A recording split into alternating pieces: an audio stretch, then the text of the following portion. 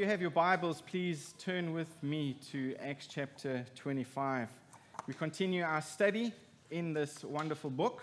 We have been studying verse by verse each of these books for the last year, I think, and we are almost at the end. We have about it's about 4 weeks left, and then we finish the book of Acts. The book of Acts records 5 times when Paul made a public defense of his faith in Christ. He defended himself before the crowd at Jerusalem, before the Sanhedrin. And in Acts chapter 24, we saw Paul give a defense before the Roman governor, Felix. And last week, in the beginning of chapter 5, we saw the defense before the Roman governor, Festus. And today, starting in verse 13, we see the circumstances that lead to Paul's 5th trial before King Agrippa II. So today we're going to look and we're going to see 3 worldly views that oppose the resurrection and how we are to defend the resurrection. That is the title of my sermon this morning, Defending the Resurrection. So if you would stand with me, please, as we read from Acts chapter 25 in respect to the Lord's word. Acts chapter 25. Starting in verse 13. Now when some days had passed, Agrippa the king and Bernice arrived at Caesarea and greeted Festus. And as they stayed there many days, Festus laid Paul's case before the king, saying, "There is a man left prisoner by Felix, and when I was at Jerusalem, the chief priests and the elders of the Jews laid out their case against him, asking for a sentence of condemnation against him. I answered them that it was not the custom of the Romans to give up anyone before the accused met the accuser face to face and had opportunity to make his defense concerning the charge laid against him." This is Festus speaking to Agrippa, verse 17. "So when they came together here, I made no delay, but on the next day took my seat on the tribunal and ordered the man to be brought. And when the accusers stood up, they brought no charge in his case of such evils as I supposed. Rather, they had certain points of dispute with him about their own religion and about a certain Jesus who was dead, but whom Paul asserted to be alive. So being at a loss how to investigate these questions, I asked whether he wanted to go to Jerusalem and be tried there regarding them. But when Paul had appealed to be kept in custody for the decision of the emperor, I ordered him to be held until I could send him to Caesar. Then Agrippa said to Festus, 'I would like to hear the man myself. Tomorrow,' said he, 'you will hear him.'"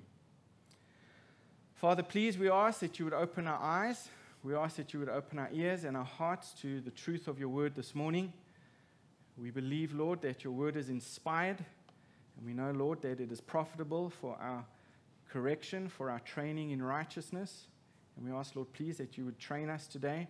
We ask, Lord, that we would conform to your word.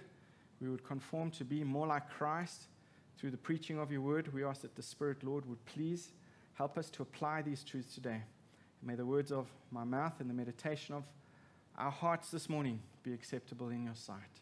We pray in Jesus' name. Amen. Thank you. Please be seated. So a number of years ago, Oprah Winfrey, she said, "I believe that there isn't just one way to heaven. All beliefs go to heaven." Well, unfortunately, this view is becoming more and more popular today. You've probably heard something like that in your workplace or something similar in your college or even in your school. I'm sure you've heard people say to you, it doesn't matter what you believe, just as long as you are sincere. And that really is the same sentiment as Oprah Winfrey's statement. It doesn't matter what you believe as long as you are sincere, because we all go to heaven anyway. All roads lead to Rome, or all the rivers reach the sea. What it's saying basically is that it doesn't matter if you are a Hindu, it doesn't matter if you are a Muslim, it doesn't matter if you're a Christian, it doesn't matter if you are a Buddhist. As long as you are sincere in your beliefs and you are strong in them, that's all that matters. It's saying that everybody goes to heaven. And so they are all the same anyway.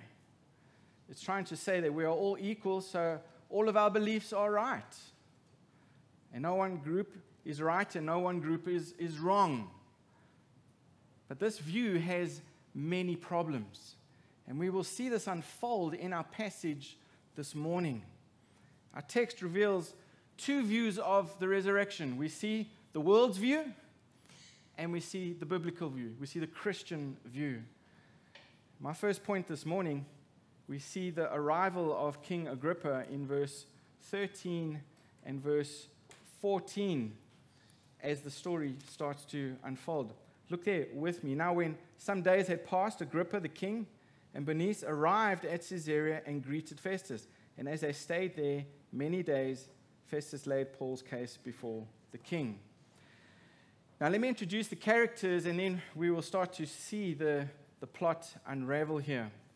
In these verses we see King Agrippa's grandfather was Herod the Great. This is the same Herod that tried to kill Jesus as a baby, and in the process he slaughtered thousands of other babies. This is the same Herod that had John the Baptist beheaded. So this King Agrippa that we are introduced to in verse 13, his father had martyred the first apostle James, and he had Peter put in jail. But we're also introduced to Bernice. This is his wife. Now Bernice was not just his wife, Bernice was Agrippa's sister. And secular history records that their relationship was incestuous. And Agrippa and Bernice are one of the most infamous relationships of all history because they were brother and sister. Bernice, her first husband, was her uncle, to add on top of that. Bernice left him, divorced him, and then she became the mistress of the Emperor Vespasian and was also immorally involved with his son, who was Titus, the emperor who destroyed Jerusalem in AD 70. So she was not a moral woman at all, but she flipped back and forth between different men. But here in our passage, we see her with her brother Agrippa. And King Agrippa didn't rule over a lot of territory. Even though Agrippa was the king, they called him the king. He was a vassal king. He was to that land what King Charles is to Great Britain. There was a lot of pomp and a lot of ceremony, but not a lot of authority. But nonetheless, he had influence because the Roman emperor had given him the right to oversee the affairs of the temple in Jerusalem and to appoint the high priest. So Agrippa was a nominal Jew. He wasn't a Roman. His authority was given to him by the Romans. And actually, Agrippa did not have jurisdiction over Paul in this particular case. But because he was known as a type of a Jewish religious expert in their customs and in their different religious manners, Festus, who was a Roman, thought it would be a good idea for Agrippa to hear this case, to hear this matter, because he didn't understand all of it. Now, Paul is standing here before these men, before these worldly unbelievers, and what we see him doing is defending the Christian view of the resurrection. And really what we have presented to us is the world in all of its decadence, in all of its depravity, versus Christianity here. And of course, especially the opposing views of the resurrection of Jesus. And what we see in the following verses are Festus's summary of the case to Agrippa. And this is really shop talk between these two rulers. But it really reveals to us the world's view of the resurrection. And I think it's still very relevant today. But notice as we read the summary how inconsequential or how unimportant or how insignificant the world views the resurrection of Jesus. Look at verse 14. Verse 14 says, Festus laid Paul's case before the king, saying, there is a man left prisoner by Felix. Remember back in chapter 24, verse 27, it says that Felix left Paul in prison because he desired to do the Jews a favor. That's the only reason he was in prison. He's been in prison for 2 years now. He's been on trial 4 times, and he's been found innocent. But he was left in prison by the previous governor, and now Festus has taken over, but he was left there to do the Jews a favor. That's the only reason we have. He was innocent.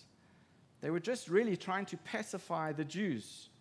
And Festus, what we have here, he is an inherited problem. He never put Paul in prison, but he has inherited this problem. And he goes on to explain to King Agrippa that the Jews want Paul dead, and they wanted to kill Paul without a trial. And he even confesses that there wasn't any accusation that stood. He says the only thing that Paul had done is he's in an argument about religion. And you can almost imagine him trying to explain this to Agrippa. And there's a dead man by the name of Jesus that he keeps saying is alive. Can you believe that? Can you believe that? This guy is out of his mind. Why do they bother with him? I don't understand this. I don't understand this. Any intelligent Roman knows you don't rise from the dead. But he goes around affirming that Jesus is alive. Paul had been there for 2 years already. I'm sure he had been affirming that many times. If that's his particular strange thing, let him be. It's not going to hurt anybody. But I don't understand this. You see, he didn't understand that. He didn't understand anything. He didn't understand the implications of what Paul was saying, especially about the resurrection of the dead, especially about the resurrection of Jesus Christ from the dead. He didn't understand the implications of the execution of this person that the Romans had put to death, the Messiah they called. He didn't understand the life and the work of Jesus Christ. He didn't even know this Jesus, this one Jesus that Paul kept on talking about. He doesn't even know who he is. And you can't expect Festus to understand anything. And of course, he's trapped here in his ignorance. He's trapped here in his ignorance. He doesn't even understand why they're having this big debate. And all he knows is the thing is about the resurrection. That's what he's concluded, and he's right. And Paul always got down to the core issue. And the core issue was that Jesus was not dead. Jesus was alive. And that's what we believe, amen? Jesus is alive. And the issue is always the resurrection. And so he calls to Agrippa, who is a Jew, and he says, I need your help. I don't know what's going on here, and it doesn't seem to be anything worthy of a trial, especially before Caesar. But yet he's appealed to Caesar. He wants to be in front of Caesar. And the people want him dead. Help me, please. So I want you to notice 3 opposing views here and how we can defend it and how we should be defending the resurrection of the dead. Look at verse 25. It tells us in verse 25, but I find that he had done nothing deserving death, and as he himself appealed to the emperor, or I decided to go ahead and send him. Here, the matter that the Jews accused Paul of were not of such crimes as he was expecting, as he says in verse 25. He thought it would be something really important, some matter of Roman law, but then he found out that it wasn't anything that important. And what he says, this is just some dispute about some dead man whom Paul says is alive. He says this is no big deal. And unfortunately, that's still the world's view of the resurrection, isn't it? When last did you hear any news report or any documentary about the resurrection of Jesus Christ? We hear all types of news. Not all of it gets onto the mainstream media. We hear news about, religious news about this house of Abraham being built on Sadia Island. That may make the news. But that's, I think, just a human interest story, not really as substantial as everything else that's going on around us in this part of the world. But when last did you hear any news report about the resurrection of Jesus? The resurrection is a big deal. It has to be a big deal if we call ourselves Christians. Look at 1 Corinthians. Turn with me to 1 Corinthians chapter 15. In 1 Corinthians chapter 15, Paul argues that the whole Christian faith depends on our understanding of the resurrection of Jesus Christ. In 1 Corinthians 15, he says in verse 13, "But if there is no resurrection of the dead, then not even Christ has been raised. And if Christ has not been raised, then our preaching is in vain, and your faith is in vain. We are found to be misrepresenting God because we testified about God that he raised Christ, whom he did not raise, if it is true that the dead are not raised. For if the dead are not raised, not even Christ has been raised. And if Christ has not been raised, your faith is futile, and you are still in your sins." So in other words, if you want to discredit Christianity once and for all, what do you have to do? Disprove the bodily resurrection of Jesus Christ. It is the foundation on which everything else rests. It's the domino that makes all other dominoes fall when it is pushed over. And Paul says that if the resurrection is not historically true, then you're wasting your time. I'm wasting my time. We're all wasting our times to be Christian. It's better to eat, drink, and be merry because tomorrow we die. But if it is true, the resurrection of Jesus is the central fact of human existence. It's a central fact of human history, not some inconsequential event that can be ignored if we choose to ignore it. It means that he is the risen Lord and that he has claim on our life.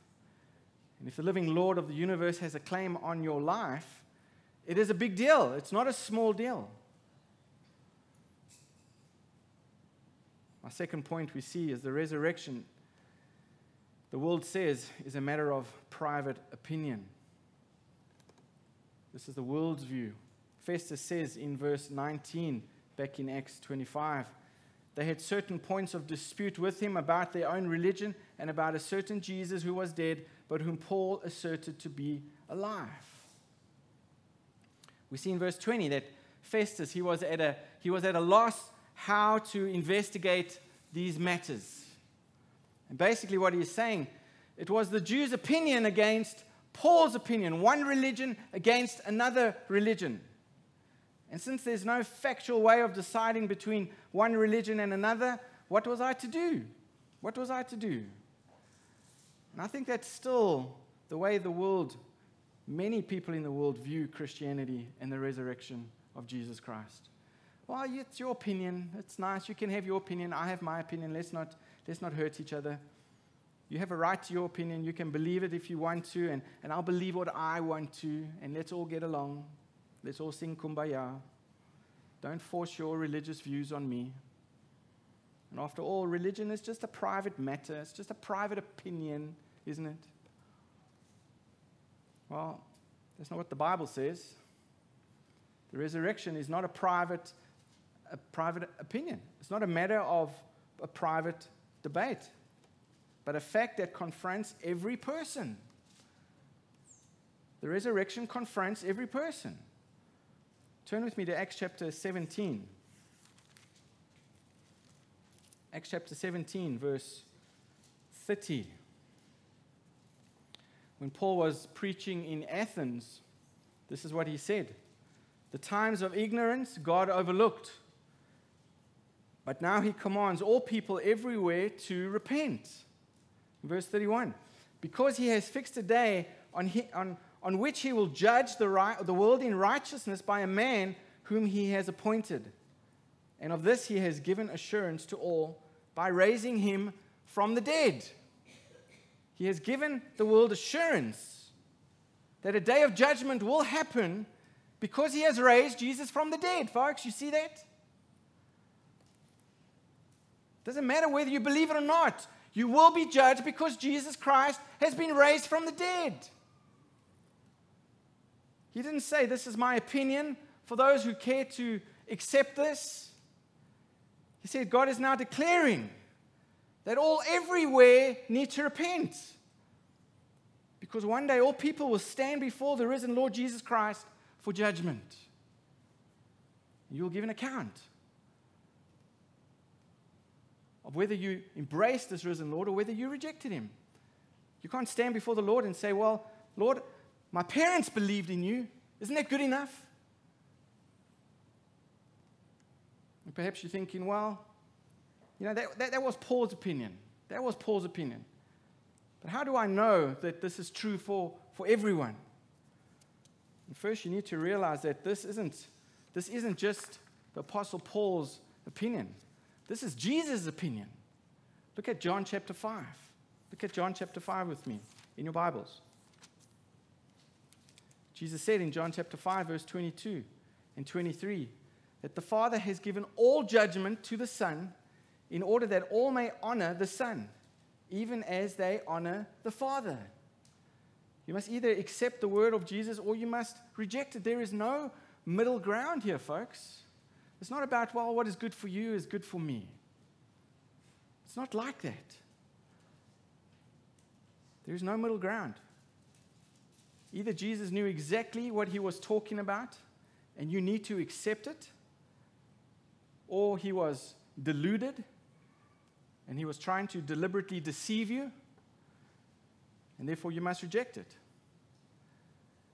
But C.S. Lewis, he pointed out that there's no room for this view that Jesus was a good moral teacher.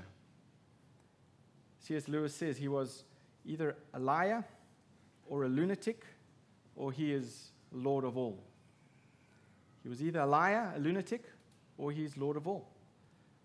It would be a serious mistake to conclude that Jesus was mistaken on a few things, like eternal judgment. And unfortunately, there are preachers all around the world who try and dilute this truth from the Bible, that there is no judgment, that there is no hell.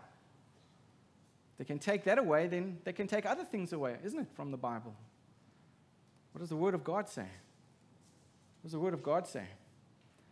Well, the next worldview we see is that the resurrection is not true. It's not factual. And Festus uses a word for religion that can also mean superstition here in these verses. And the Greek word comes from two words, meaning to be afraid of a god or to be afraid of a demon, a superstition. And it implies that religion is not something that you can verify. It's in the realm of the spirit world, in the realm of Narnia, or the realm of third or middle earth. Not something that is real. Not in the realm of reason or fact. And the world's view of Christianity has not changed much since then. Christianity is seen as just one of the religions of the world, no different than any other religion. And all religions are a matter of faith. Nothing can be verified. There's no reason. There's no truth. And the world says that evolution is science, but creationism is faith. Even though they call evolution a theory, they say that is true. Hinduism and Buddhism and Islam and Judaism and Eastern mysticism and Christianity, take your pick or mix and match from any one of those, whatever you like. It has nothing to do with facts. That's what the world believes. But that's not what the Bible teaches. Look at verse 19 in chapter 25. In chapter 25, the resurrection, as we see, is based on factual, verifiable evidence. In verse 19, they had certain points of dispute with him about their own religion and about a certain Jesus who was dead, but whom Paul asserted to be alive. If you have a pen, underline that word in your Bible. Asserted. Paul asserted Jesus to be alive. Paul didn't say it might be true, or that he hoped that it was true, or that he believed it was true regardless of the evidence. he asserted it to be true. He wasn't presenting speculation or subjective religious ideas that warm the souls of those who are simple enough to believe. He was presenting testimony as an eyewitness of the risen Christ. And Paul had met the risen Lord Jesus Christ on the Damascus road. And we have testimony of how his life was changed and turned around. He had been a young, rising Jewish leader. Remember, he was intent on persecuting the Christians. He had a promising future. He had a good status in the community. He had a good living. But he gave that all up when the risen Lord Jesus confronted him that day on the road to Damascus. Maybe you say, well, that could have been an hallucination. Many people have such mystical experiences. But what about the others? What about all the other disciples? What about the changed lives of all the other apostles? They all were depressed, kind of disappointed men who were not expecting a resurrection. Remember that? They easily could have returned to their former occupations, and they could have quickly slipped out of sight. They had nothing to gain.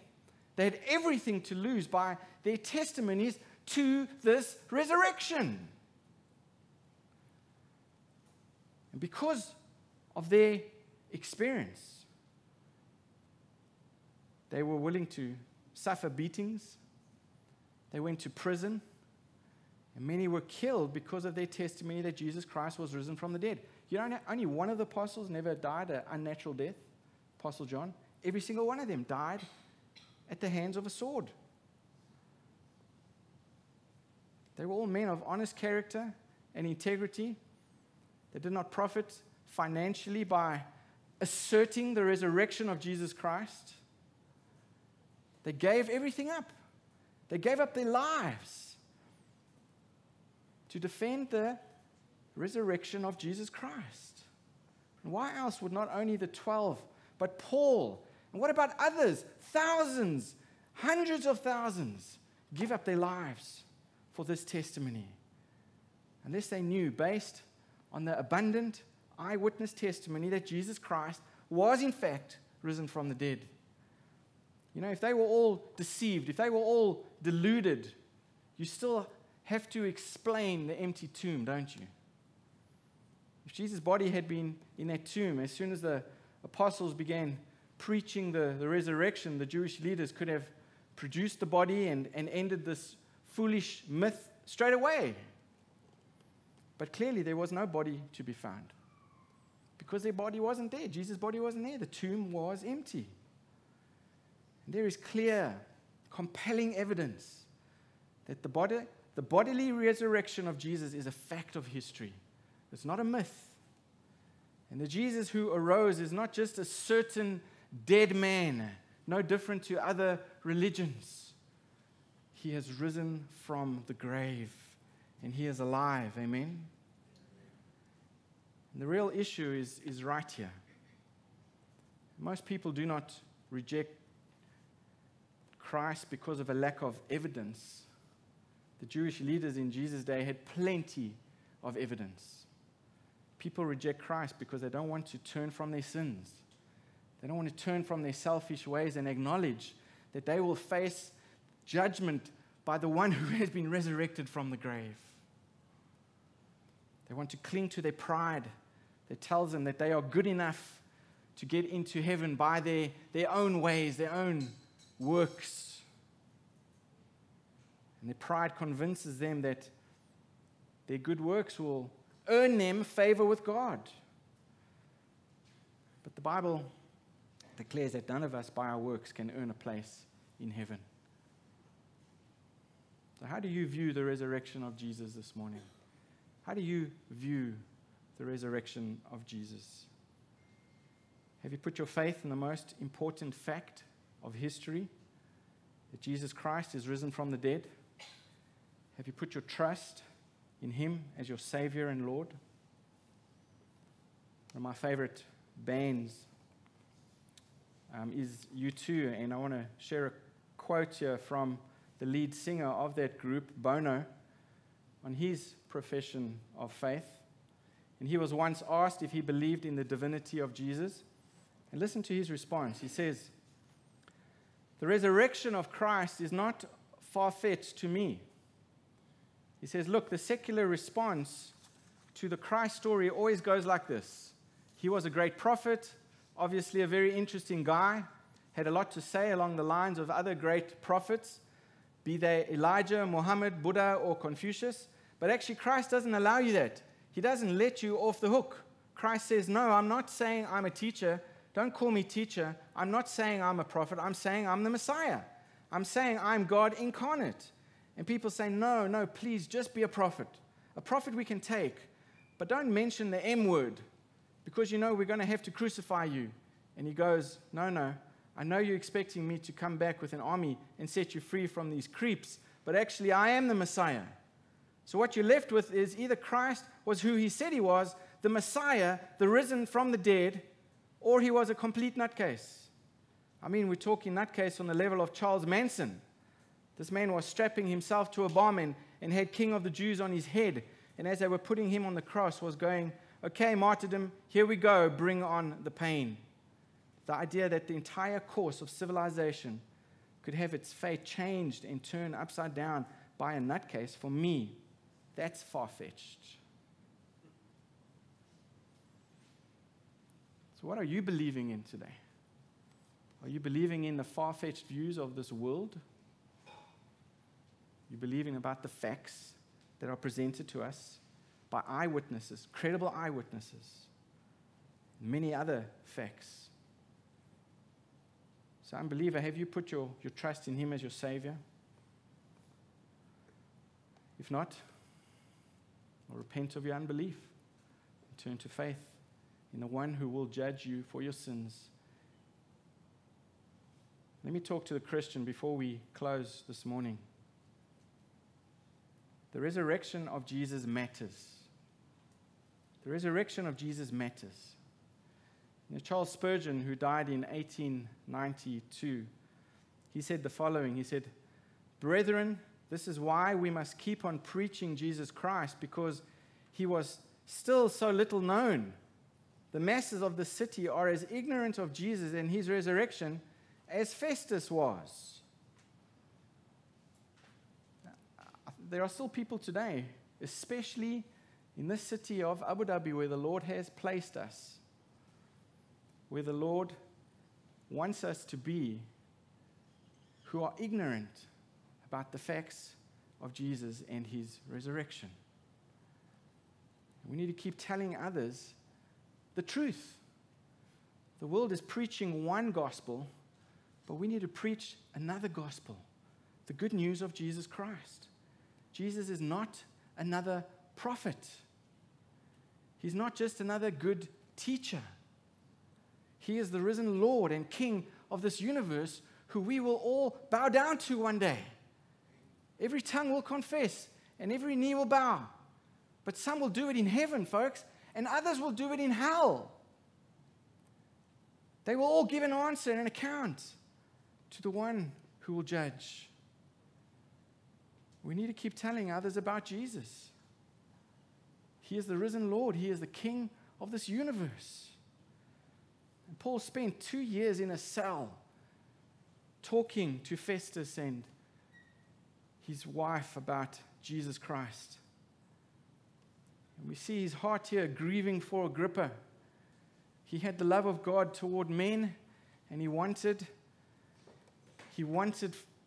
these unbelievers to hear the gospel and be saved.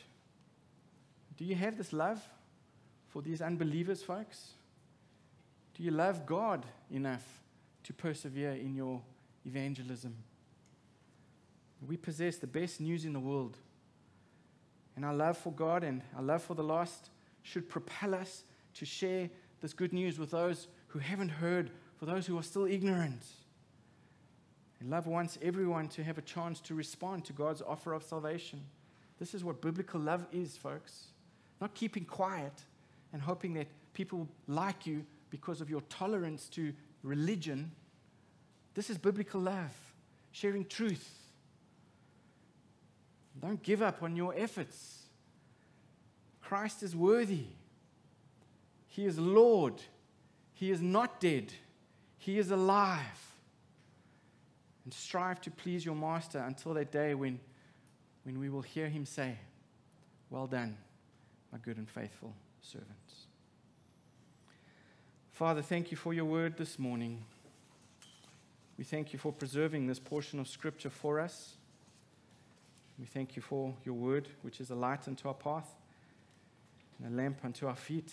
Please, Lord, may your word guide us this week as we leave this building. May we not be ashamed of our resurrected Savior who has conquered death and who is seated at the right hand of God the Father and has all authority in heaven and earth. May we proclaim him. May we profess him. May we not be ashamed of the gospel of Jesus Christ. And Lord, may we live lives that would bring you honor as we share the good news with those around us. And may we all hear you say, "Well done, my good and faithful servant." And Lord, if there are those amongst us this morning who are living in shame, who are living in doubt, I pray, Father, that you would take away the fuzziness and the confusion and the noise that this world bombards us with every day. And Lord, that we would clearly see that you deserve our worship, that you deserve our affection, that you deserve our devotion. And Lord, that we would worship you together in spirit and truth. Lord, please receive the glory that you deserve today. Save the lost for your glory, Lord. Save the lost. We ask in Jesus' precious name. Amen.